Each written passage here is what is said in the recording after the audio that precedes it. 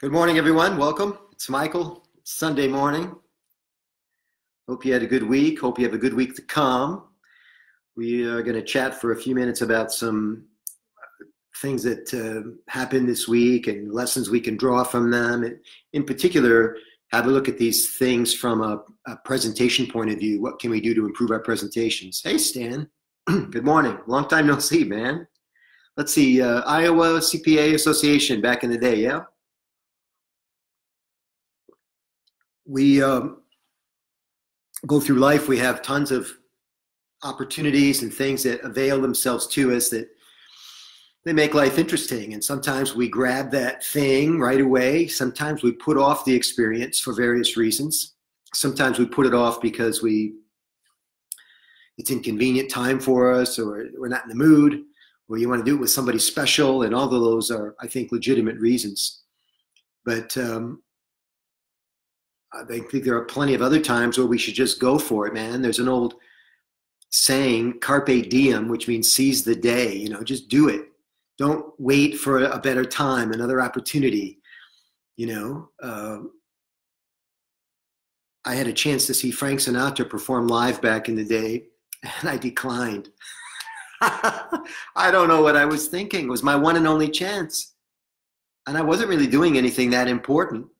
But I said, no, thank you, and missed it. Missed my only chance to see Frank Sinatra perform live. If you're not a Frank Sinatra fan, you can't feel my pain, but if you are, I mean, it's a once-in-a-lifetime opportunity, right? By the way, I just got back from the gym, which is why I look like hell, but that doesn't mean we can't have a friendly chat and talk about some things. There was a tragic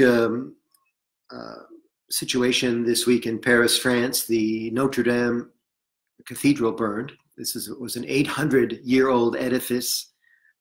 It took 200 years just to build, and it was all but destroyed, at least the cathedral part of it, the bell tower and so on, destroyed in less than an hour as a fire raged through it. I hadn't heard that anybody's been hurt, which is always my number one question, right? But the building sure was, and it'll never be the same again. If you had been putting off your visit to the Notre Dame Cathedral for some reason, if you thought that you'd get there another time and enjoy it, if a trip to Paris, France had not been on number one on your bucket list, it was number 3, so you had to do the other 2 first, you missed your chance to see the great Notre Dame Cathedral, which I was lucky enough to see many, many years ago on a trip there. We saw all of the great Paris attractions, the Eiffel Tower and the Champs-Élysées and all of that. But I just got lucky, I guess. Or maybe I just took action. When I have a trip, a plan, an invitation to go on a trip, I just say yes. I don't debate it. I don't think about, I try not to think about stuff like whether or not I can afford it. I never want to go into hock on these things, but I try to make sure I have enough money to go on these special invitations, these special trips. I don't want to say no. I always want to say yes. And because when we say no to stuff, it impacts us later. And I think the life lesson there, if you're going to seize the day in something, is this idea of just grabbing it, man, making it happen. We talk about this in sales training a lot in the Present Like a Pro course, the online course, because think about this. If you're a salesperson and you meet with a prospect and the prospect decides not to do business with you, they don't say no forever. They say, I want to think about it, or they say, not right now, or can you call on me again in a month, right? If you think about this, that's called the sales cycle, right? 30 days, 60 days, sometimes 6 months, sometimes a year before you can close, sometimes never. But that period of time, on average, that it takes you to close a deal, 6, 8, 12 months, is called a sales cycle or a selling cycle. And an important question to ask yourself is, after that initial presentation, that gap, between the initial presentation and when they finally do buy from you, what changed? If they were truly qualified to purchase from you when you gave the presentation, and please tell me you're only presenting to people who are qualified to buy, what changed in that period of time? Was it You as a person? No. Did you become smarter? Maybe a little bit. But you're basically the same person that you were the first time you presented. So what changed in that 6-month period between when they said no thank you and when they decided to do business with you? Was it their attitude about seizing the day? I don't know. But one theory I have is that it took you that long to figure out a formula for them to be comfortable enough with the situation to seize the day and go for it. You know, something about you in that first session. What do they say in sales? People should know, like, and trust you, right? And if you don't believe in cliches, they should at least be familiar enough with you to and be comfortable enough with you to say, yeah, let's do it. Let's do it. But they didn't. They didn't do it for 2 months. They didn't do it for 4 months, 6 months, 8 months. That's your average sweet spot for a selling cycle. That's what it is.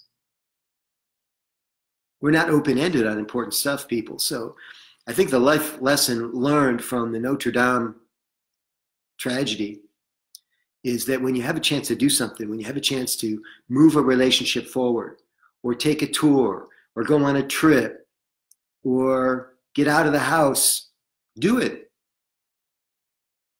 And, you know, be organized enough. Stephen Covey calls it, you know, quadrant 2 activity, right? Be in quadrant 2, which is when you're working on stuff that's important but not urgent. Many of us are always fighting fires, so always in the urgent quadrant. And if you're in the urgent quadrant, you have to say no to stuff. You can't seize the day and seize opportunities. You're too busy seizing the fire that's burning right now in front of you. And so this idea of being able to be ready for opportunities, so when opportunity knocks, man, that you're there to open the door and take advantage of it. And not just for yourself, but for your family, or for if you're running a company, you want to take advantage, have the team take advantage of something. But if the company's not ready to do it, you can't. And so for me, that's the life lesson from the tragic Notre Dame fire, is that you should have gone before it burned. And I realize you can't 100% go to everything all the time, you know, but we were putting it off, weren't you? You were putting it off. Okay. Here's something I did this week that I wasn't on my list of things to do ever, but I just happened to be in the area. I had a gig at the Indiana University Northwest Business School, which is in Gary, Indiana. Gary, if you don't know, hey, Gerald, how are you? Gary, Indiana is situated almost perfectly between Chicago and Detroit. So we have the Mitten. Does that look right to you? The Mitten, and then let's see. So it's on this side, right?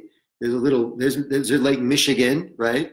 And then there's Chicago on the other side. So Gary's like halfway in the middle, and you'd think Gary would be a fantastic place to stop, and you know there'd be some sort of a I don't know, attractions there because it's halfway between Detroit and Chicago. Gary is not doing well. Gary hasn't done well in many, many years. It used to be the place, I'm told, now a person from Gary told me this, so I don't know if I guess it must be true. But he said that at one point, people actually got out of Chicago to go shopping in Gary because Gary was so cool. There's a road in Gary called Broadway. It's like Woodward Avenue here in Detroit. It's a main thoroughfare. And you could just tell at one point, this 6-lane or 8-lane road was really something. There must have been all kinds of commerce and stuff. I'm told of a resort that was there that people from, in Gary, that people went, if they were from Michigan, they went from Illinois, they went from northern Indiana to go to this resort. But nothing's happening, very little's happening in Gary right now. Indiana University Northwest Business School is happening. And they invited me to do a talk there this week on Thursday, a leadership keynote. Very cool audience, by the way. They had IU alum. They had business people, most of which were alumni. And they had a bunch of students there. And they put the students at each of the tables. There were probably, I don't know, 125 people at this event. And so the students had a chance to chat up the business owners and vice versa. And hopefully what they say is connections are made at this event every year. And it was fun to speak to that kind of a group because there was a nice variety of people and it was fun. So I'm in Gary, and the guy that brought me in is an old Rotary friend of mine, Ron John Keeney, a great guy. And we grabbed breakfast the morning of the speaking engagement, which was a lunchtime keynote. And we're just catching up on all kinds of stuff. Ron John's a great guy. He's a professor, an adjunct professor at Indiana University. And at some point during our casual conversation, and this is why it wasn't on my radar to do anything else while I was in Gary. I had come in the night before. This is Murphy's, or speaking 101, I guess. You always come in the night before because you don't know what's going to happen with traffic and weather and, health and all kinds of stuff. You want to get a good night's sleep. So I probably could have done the, 3.5 hour drive the morning of the gig, but we always go in the night before. And most meeting planners understand this, so they get you a hotel room and cover it. And so that's what happened. And so I'm at the hotel having breakfast with Ron John. And out of nowhere, he says, "What else do you want to do while you're in Gary?" And, I'm a pretty direct guy and I use humor a lot. And I was about ready to come out with something like, "What do you mean? There's nothing to do in Gary," something like that. And I kind of bit my tongue and I self-edited, right? Something I'm learning to do better. And I said to Ron John, "Well, what is there to do?" Not sure what he was going to come up with. And the very first thing he said hit me in my brainstem. It was one of those invitations, not something I had been putting off, but something I would be predisposed to saying yes to if anybody ever asked me, "Would you like to go see Michael Jackson's Boyhood home?" Or in this case, I think what he actually said was the Jackson's Boyhood home. And for those of you that know me and my background, I too played in a sibling band. I played in a band with my brothers. Nothing near on the level of the Jacksons. Oh my gosh, they were at the top of the triangle for decades in terms of entertainment value. And then Michael has a solo career. But the four Caruso brothers toured the country in a pop band, and we opened for acts like Rick Springfield and Corey Hart, Joan Jett, UB40. I don't know how we got that gig. And if you haven't been in a band with your brothers, you can't be in this club, right? It's a very special club. Being in a band by itself is a pretty cool experience for you and your mates. But if you do it with your brothers, with your family, it's a very unusual space. I think about the Van Halen brothers. "Hey, John Carter, good morning." Or you think about the Doobie Brothers. Wait, there were no brothers in that band. The Osmonds, of course, man. We tracked them like crazy. We felt like we had a lot more in common with the Osmonds for various reasons, but we've tracked the Jackson 5, forever. We couldn't really borrow much from them. They were super talented, really good dancers, really good singers. They were on the Motown label. They recorded on West Grand Boulevard here at the Motown House. It's a house, actually. You can do a tour now at the studio. It's 15 minutes from here, maybe 20. And I thought about that, as we're on our way over to the Jackson family home in Gary, that how that must have happened. Diana Ross has always taken credit for discovering the Jacksons. Who knows? I don't know if that's true or not, but she says she did. And I say that not to disparage Diana Ross, but when you're coming up in the music business, all kinds of people will lay claim to you, just because they said something to somebody else about you. They say, "Well, I discovered him." I started talking about him first. And the fact is, a lot of people were talking about the Jacksons when it was time to be discovered. But it makes sense that Diana Ross would have introduced him to Berry Gordy because she was the lead singer of the Supremes. The Supremes recorded for Motown. Berry Gordy checks out the Jackson singers. I don't even know if they were called the Jackson 5 at that time, and probably says something to them like, "We've got to get you into the studio and get you recorded. I want to record you on my Motown label. We record on West Grand Boulevard. Here's the address. Here's how you get here. There was no MapQuest. There was no GPS back then, you know, no Google Maps. He would say, you just find the I-94 expressway, same expressway that I drove to get to Gary, same expressway that I drove home. And so all of this stuff is in my brainstem. It's, as Ron John casually mentions over a cup of coffee, would you like to go see the Jackson family home? So I went home from the back to the hotel room from the breakfast because I'm packing. I'm going to leave my hotel room and go right to to the gig, and then from there either go home or go see Michael Jackson's house. This is how my day had shifted because I said yes, seize the moment. I have lots of stuff to do when I get home. It's a long drive home. I got to tank the afternoon anyway. Stayed an extra hour in Gary, Indiana, of all places. I jumped in the car with Ron John after the gig, and we drove into this rather desolate neighborhood. There are houses and people living there. It reminded me of many parts of Detroit, which, by the way, has made a huge comeback. Gary would love to be Detroit, Michigan right now because Detroit has seen a huge resurgence. I tell people when I'm traveling that Detroit is probably the most successful urban renewal success story in the history of civilization. And I'm not exaggerating. And we're probably only half done. But it's been a stunning turnaround thanks to Dan Gilbert and Bedrock Real Estate Company and all of the people that have moved their businesses downtown.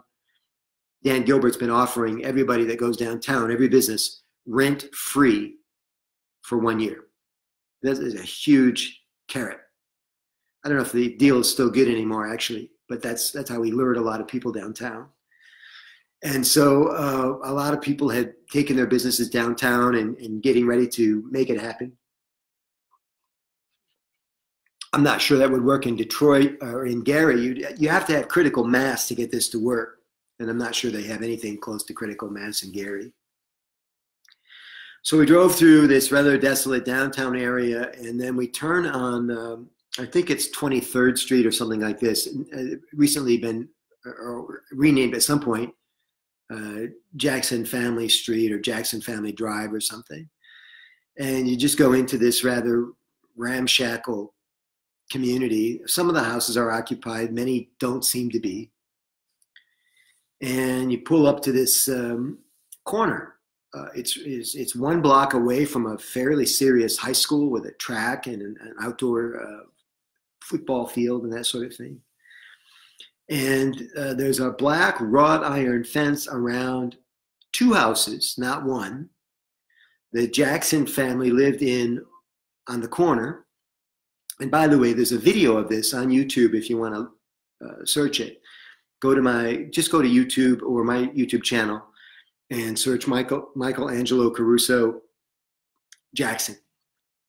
And it'll come up, and I've got the camera, and you can see the house in the background. There's also a video in the channel of my excerpt of my talk at Indiana University. And if you search Michael Angelo Caruso, Indiana University, that video will come up. So I'm holding the camera, just doing a little low Flintstone version of my, on the street reporting. And there's a little placard in front on this wrought iron fence where everybody that comes from all over the world signs it. They probably paint over the damn thing every 2 weeks to make room for other people to sign. They're signing the wrought iron fence in various ways. Some apparently bring their own paint. They sign the one-way. There's a sign, traffic sign, the street sign, people signing that. And by the way, they paint over the wrought iron fence every month or so too. You can tell because there's all kinds of paint spatters on the pavement. So somebody's trying to keep the place up. There used to be a memorial there, a Michael Jackson memorial, but it got damaged. And I know this because there are other videos of people visiting the Michael Jackson family home. There's this little statue of a boy playing with a girl. And Ron John said, that's supposed to be Michael and his sister Janet. And I said, I don't think so, man. Those statues are of white people. So I don't know where the statue came from, but it is not reminiscent of Michael and little Janet at all. The windows of the house are boarded up, and the house has been closed for some time. You can't go in it. I'm told that the second house next to it, there was a caretaker there for a while, or somebody lived there, and I don't know if this is true. Somebody lived there. Maybe somebody else would have to, you know, that would have to be like a spacer between the Jackson home and the third house, which is actually has somebody living in it. So this little street gets tons of traffic. I'm told you don't go there at night, but I'm told that the place gets tons of traffic. And people want to see the place where the Jackson family grew up. Now, I want to tell you something. I want to tell you two things. I want to tell you the reason I went. You know why I went. I had this connection to the Jackson family singers, right, and sibling band and all this stuff. I want to tell you what I came away with, which I didn't think I was going to come away with. And then I want to tell you like the bittersweetness of it, right? So what I came away with was this idea that everybody comes from someplace.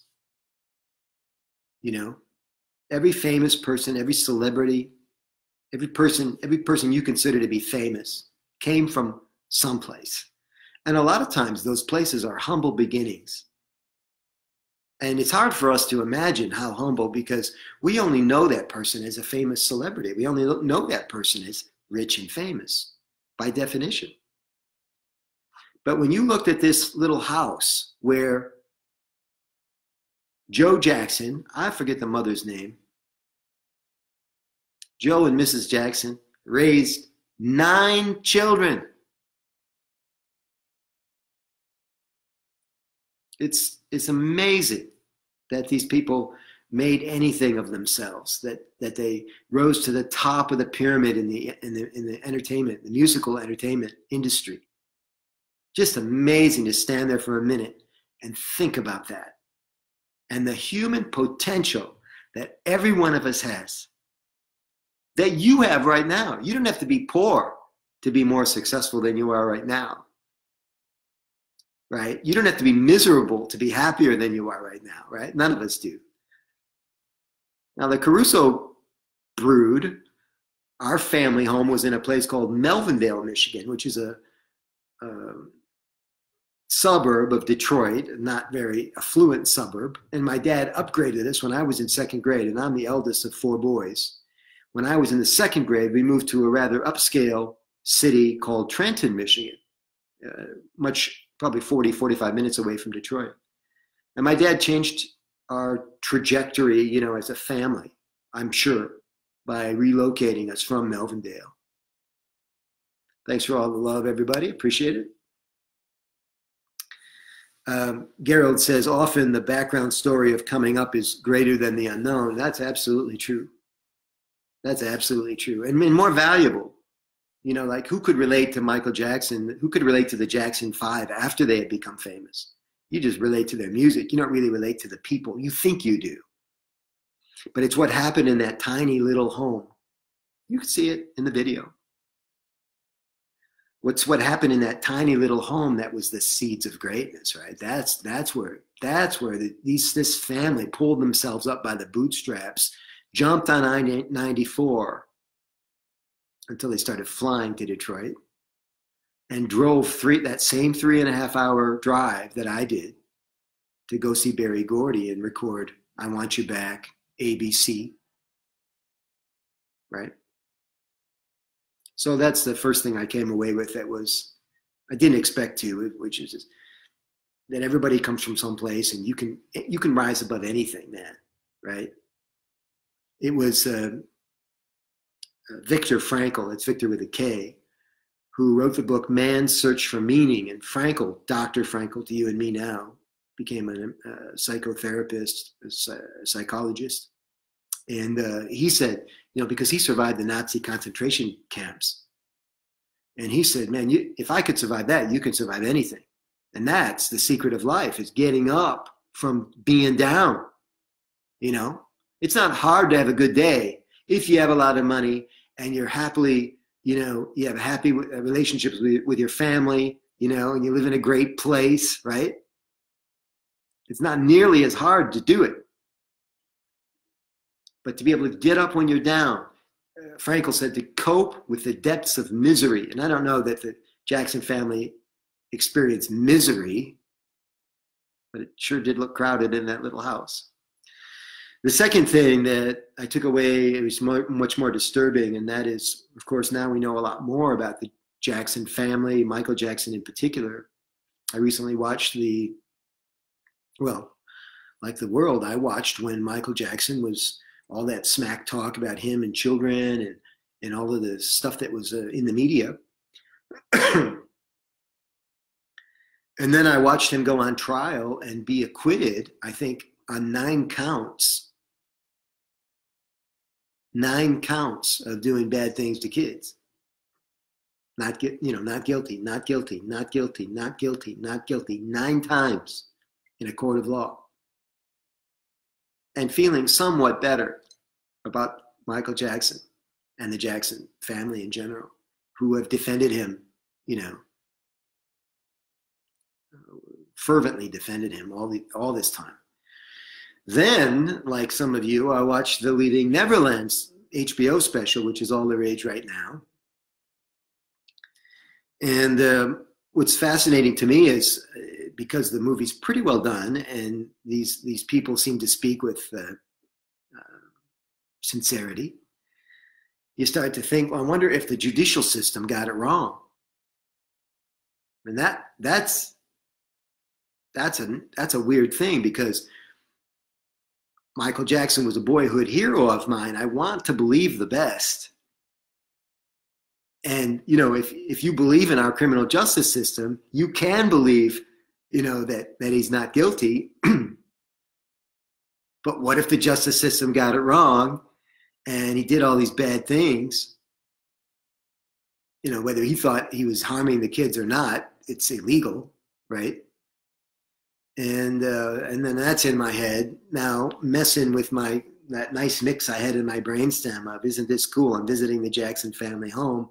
There's this little dagger poke in the back of my head saying, it's not that cool.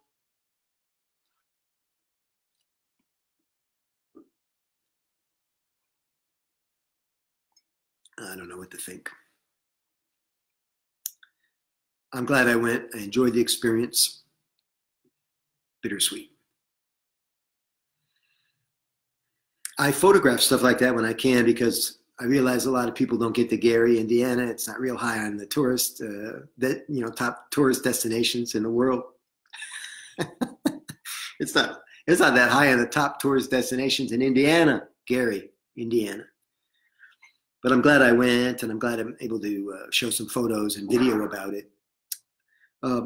If you're in this Present Like a Pro group and you're documenting your talks, trying to get more presentations, I experienced something at Indiana University that reminded me that we have to be really, really careful when we're trying to get photos of ourselves speaking for various reasons. I had an interesting situation. I was taking care of business and doing a lot of other things prior to my talk, and I'd actually taken the microphone from my host at the luncheon. Everybody had already eaten. Now it's time to do the keynote. And she says, Michael Angelo Caruso. Everybody applauds. I go up and I realize, oh crap, I didn't give my camera to anybody. I normally do this. I normally take my iPhone. I turn off the screensaver so that it stays lit. And I give it to somebody and I tell them the code to open my phone, right, in case it accidentally closes on them. And then I give them specific instructions on the types of photographs that I'd like taken. And mind you, I have enough photographs of myself. I have tons of myself, pics of myself speaking. But there may be something in the room that I'm going to position as a backdrop. Maybe they've got a cool slideshow going, or a cool sign. Speaking at Indiana University was a nice get, right, for me. And so if I can get me in the frame with Indiana University, that's going to be pretty cool. And I'm going to play with the audience like I always do. So I want to get photos of the audience having fun. That's like golden for me. That's Nobel Prize stuff for me, right? I don't need more pictures of myself holding a microphone. But if I'm making somebody laugh, even better, I'm making the person I'm talking to, this is my microphone, I'm making somebody I'm talking to laugh, and everybody else in the frame is laughing. Oh my gosh, that's perfect. That makes my day. You could bet I use that photograph. And I had not given those directions to anybody, and I had to kind of punt. And I said, anybody in the room like to take pictures? Do we have anybody in the room majoring in photography, graphic artists? You know, because they had a lot of students in the room. And I eventually got somebody to raise their hand. They knew they were being volunteered for something. And then I handed my camera and I said, would you mind taking some photos and maybe doing a few videos? I'll show you how to do it. And I just incorporated it into my speech. Worked out fine on the face of it. And then I saw the pictures. Because I didn't give specific instructions on how to take pictures, I got a lot of stuff I can't use. I got a lot of stuff I have to delete. And you will have the same problem so the reason that we do presentations, number one thing is we have to serve our audience. That's the number one thing. Number two thing is that it would be great to get a good review from whoever we, did the talk for. Even if we never get another speaking engagement from it, if we made the client or the person happy, the person that invited us, that's fantastic. So that's a second thing. Get a good review from the person that asked you. A third thing that I'm always after is another speaking invitation. Now, sometimes that invitation comes from the person that invited me. And often, more often, it comes from other people in the audience who say, this guy's pretty good. I want him to speak to my team, or I want him to come speak to my business. This is something that I'm always looking for. Hey, Tracy, welcome. Tracy, I think, is my friend from Edmonton, Canada, eh? How are you doing today, Tracy? Type a comment in for me. Say hi to everybody. Well, it's early in Edmonton. So here's how, and Tracy, you'll be interested in this because you're in a leadership position in at least two ways that I can remember. And so when you ask people to take photos of you, you want to specify this way so that you get the photos that you want. Because the person always comes up afterward and said, I hope I did good, or take a look and let me know what you think, right? And you want to be able to say, fantastic, right? So here's what happened. Unfortunately, I did not prep the person that I gave the camera to. And so she, for the first little while, she wasn't even getting out of her seat. And she was sitting on the edge of the crowd. So there's 125 people there, and I speak in the round. So I'm out working the room. And at times I'm 20 and 40 and 60 feet away from her. And she's still taking pictures from her chair. So how do you think those photos turned out? Like, you can't even tell it's me in the photo, right? And she doesn't know. She's just doing what I told her to do. I said, would you take some pictures? I didn't say get out of your chair and take pictures, did I? No, stupid ass, right? So the second thing that happened was she eventually got out of her chair. But the way the room was set up, they were round tables. Now, I don't know how much speaking you do, but what's the biggest problem with round tables, everybody? It doesn't matter if you speak in the round or you're at the podium. If you speak at the podium, for example, and the round tables are all filled, that means 33% of the room has their back to you, to the speaker. They have their back to any point in the room. No matter where the photographer stands, 33% of the people will have their back to the camera. That, to me, is not a good photograph, right? Now, recently I was at an event where they did, Tracy, it was a Rotary District Conference, and they set it up like a TED Talk, and they had the little platform in the round. So no matter where you sat, if you took a picture of the speaker, you were taking a picture of other people. No backs of heads. It was pretty cool. But there's a downside to that, and that is what behavioral psychologists call the resting face, right? Or the neutral expression. It's what the expression that most people have. So I don't care how entertaining you are. If people are watching you speak for 20 or 30 minutes and you took a random photograph of their face, it would look like this, right? Because that's the resting face of a person just listening. If you made them laugh and you caught them laughing, at that magic moment, it would be a good looking photograph. And most photographers, especially amateur photographers that you just handed your camera to right before you started speaking, will not be patient enough to wait for the laugh. They'll just start taking pictures because that's what you told them to do.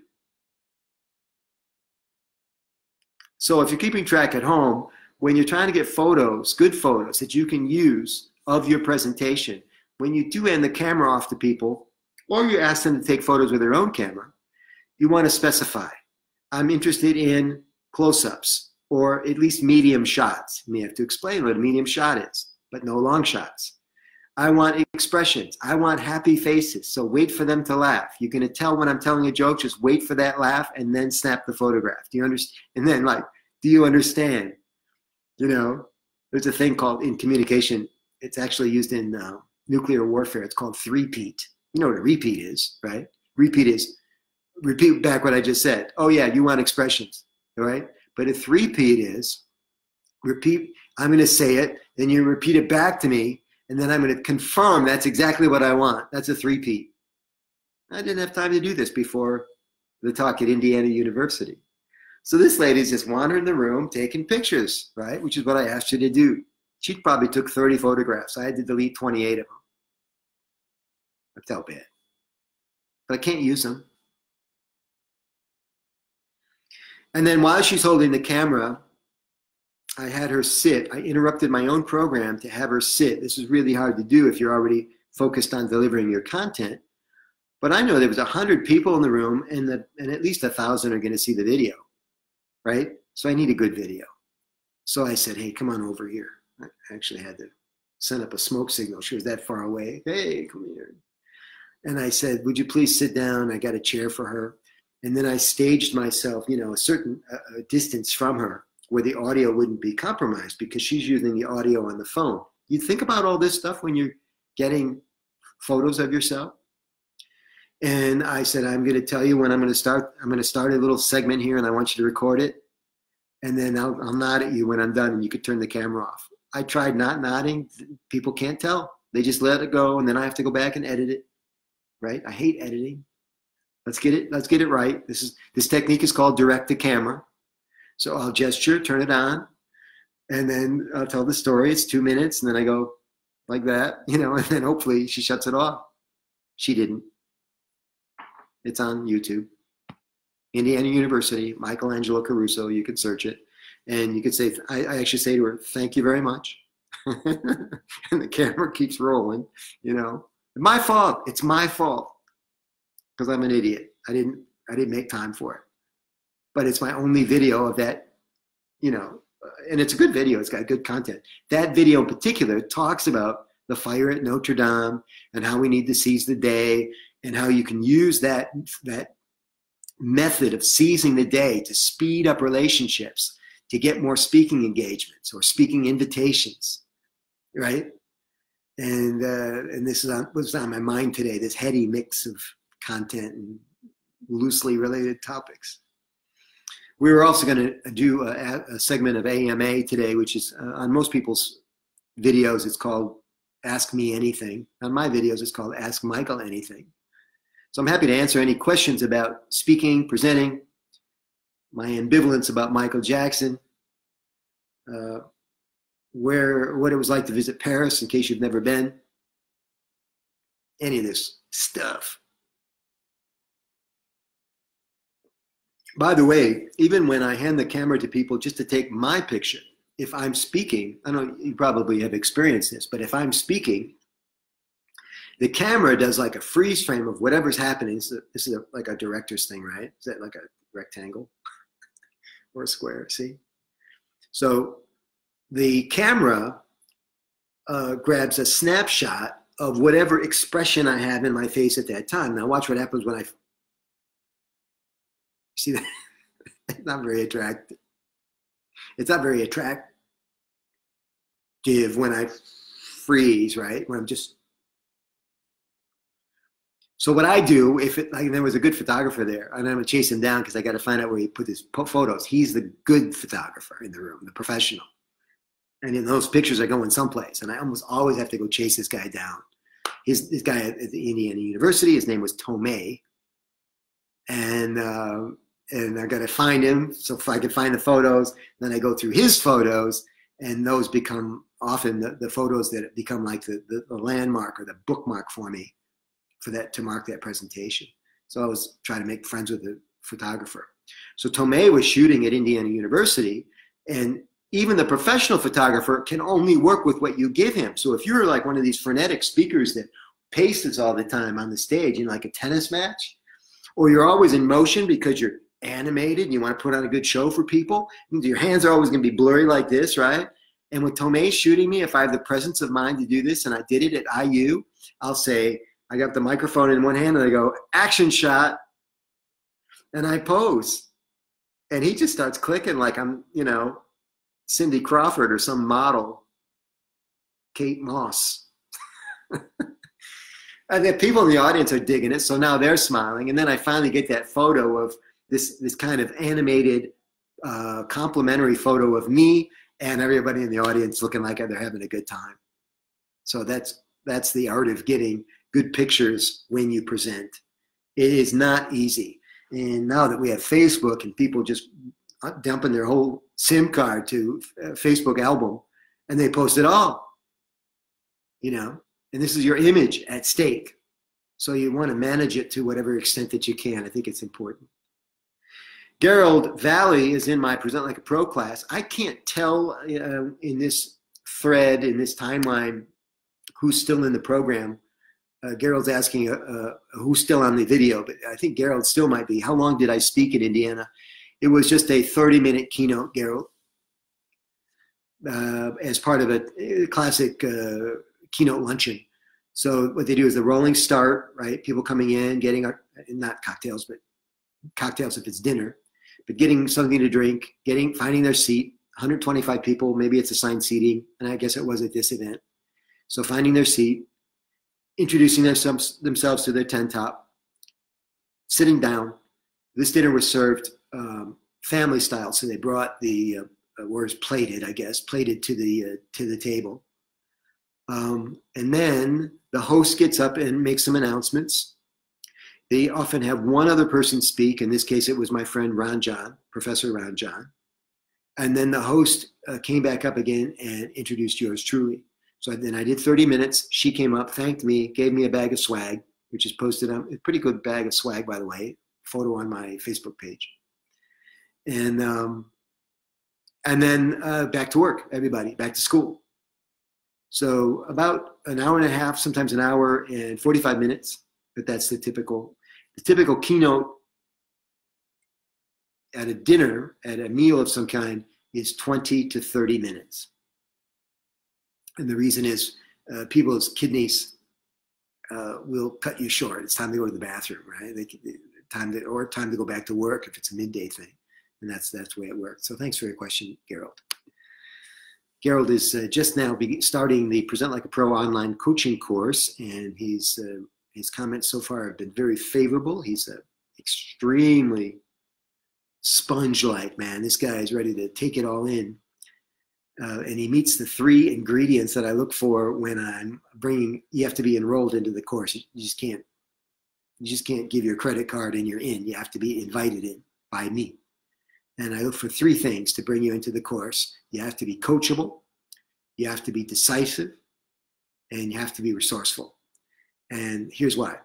You have to be coachable because I don't want you to be arguing with me. You're paying me for my expertise. Like one gentleman that just graduated is getting ready to be president of his national association, and they're going to put him on the road to go speak at all the state associations. And he wants to crush it. And so I said, great, I'm going to help you, but are you coachable? I made him tell me he's coachable. I can't prove it. I just have to take him at his word. Because I don't want you to get into the class, it's only 6 weeks, and argue with me about what to do. I need you to be coachable. Are you coachable? He says yes. I also ask that you be resourceful, because I'll tell you how to build your brand or build your channel or practice using video. And I'm not coming over to your house to show you how to use your iPhone. Unless you live in Gary, Indiana, then I'll come to your house. Apparently. So you have to be resourceful enough to figure out how to use your own iPhone. We had a guy in my course a while back who didn't really know how to, by his own admission, he didn't really know how to use email. Oops. You have to be resourceful to be successful in anything, especially my course, right? And the third thing is you have to be decisive. You have to be able to seize the day. You have to say, yes, I want it. And I don't kind of want it. I want it badly. Specifically, I want it now, right? And then we're fit. Because if you waffle, if you only kind of want to be an elite speaker, if you only kind of want to care about your image, we're not a fit. If you only need tips on speaking, Google it. I don't do information, I do transformation. And I will transform you if you are coachable, resourceful, and decisive. That's how it works. So that's my promise to you. And Gerald's going to kick it, man. I'm going to make sure of that. No other questions today, guys? If not, I will say go out and get some vitamin D. John Barrico, how are you, man? John, I think John's East Coast. I'm trying to remember. And he does a lot of work in the media and in imaging. Thanks for the compliment, John, about the photo tips. I appreciate that. That's true, man. I mean, it's just weird the way we treat our own image. You know, I just think we should be have more self-respect, people.